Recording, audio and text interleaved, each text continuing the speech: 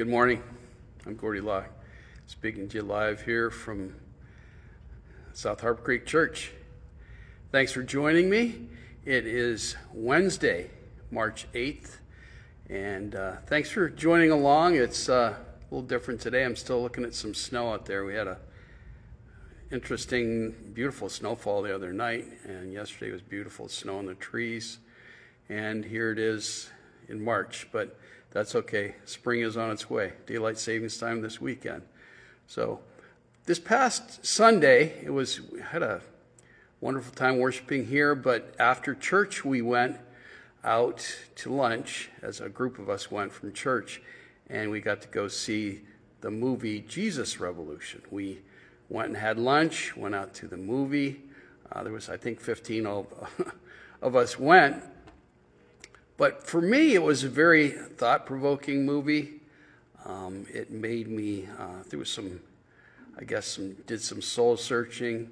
Kind of reminded me of the good old days. I was in California post the Jesus Revolution, but still part of, I guess, the residual effect of that. But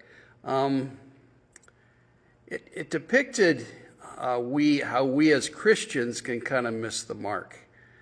And not as Christians being Christ followers. Sometimes we hear the word Christian and possibly misrepresented, because a Christian actually means Christ follower. Doesn't mean you're a church attender, doesn't mean a lot of different things that people play into it, but that we follow Christ wherever we're at. And that's kind of, the movie was interesting how it showed those that maybe kind of fell away, got too religious, but how Jesus was glorified through different lives that just kind of drug addicts and everything else that kind of came out of the woodwork and ministered for Jesus.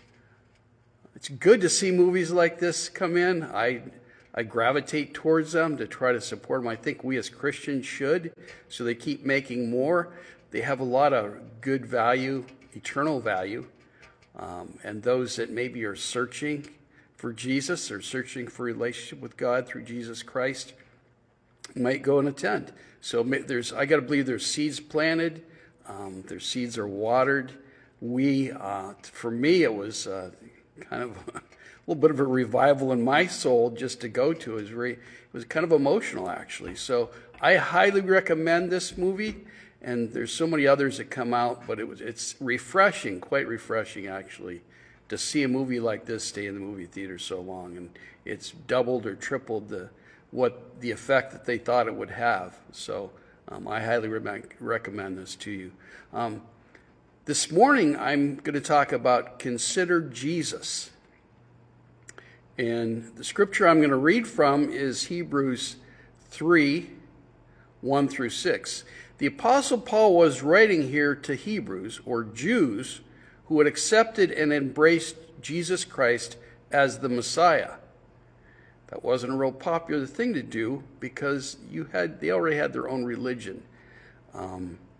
But they noted they noted the significance of Jesus' life, that he was the Messiah. They were leaving their faith behind and decided to follow the teachings of Jesus. And I'm going to read, like I said, Hebrews 3, 1 through 6.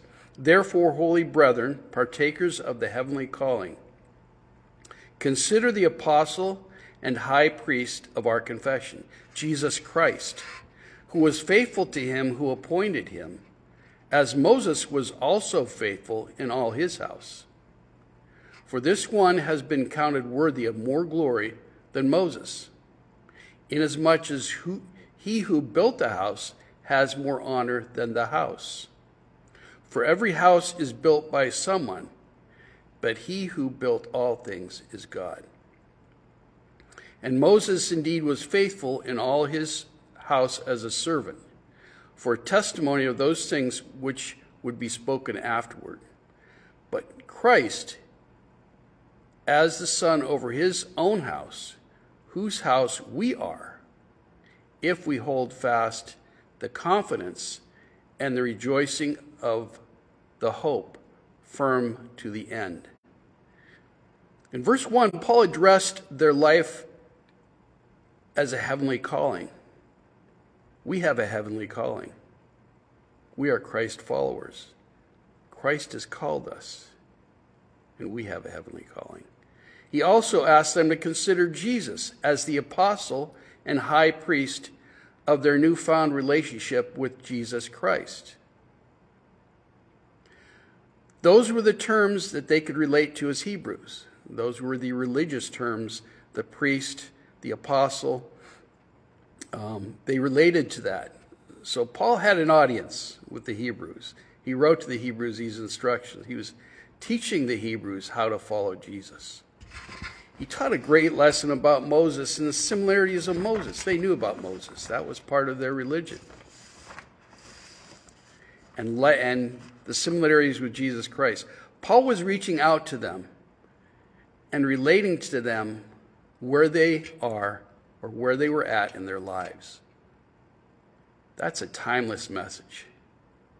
That's something Paul preached about a couple thousand years ago. That message has not changed. Jesus Christ, we're to consider him. We are to follow him. We are to be like him. Paul was teaching the Hebrews the importance of considering Jesus and his life and following his example. Hebrews 12:1, again, I read from Hebrews 3. Now we're going to chapter 12, 1 through 3. Again, Paul encourages the Hebrews to look at Jesus and his life and leave behind religion. To be a Christian, not due to their religion, but a relationship with God through Jesus Christ. Something that they hadn't experienced, that relationship. They can now have that relationship. They don't count on the religion, their temple attendance, or doing all those acts of the works. They could trust Jesus. They could follow his example and live like Jesus. So in Hebrews 12, 1 through 3, it states, "Therefore we also, since we are surrounded by so great a cloud of witnesses, let us lay aside every weight and the sin which so easily ensnares us, and let us run with endurance the race that is set before us, looking unto Jesus, the author and finisher of our faith, who for the joy that was set before him endured the cross, despising the shame, and is sat down at the right hand of God."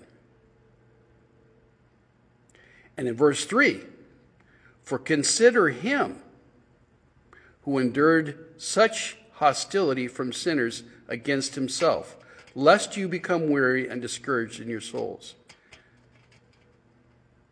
He wants us to follow Jesus, but not to be discouraged, even in living for Jesus and following him. At times we can get discouraged, but we're to run that race, to press towards the mark that Jesus has called us. Jesus has a calling in each and every one of our lives.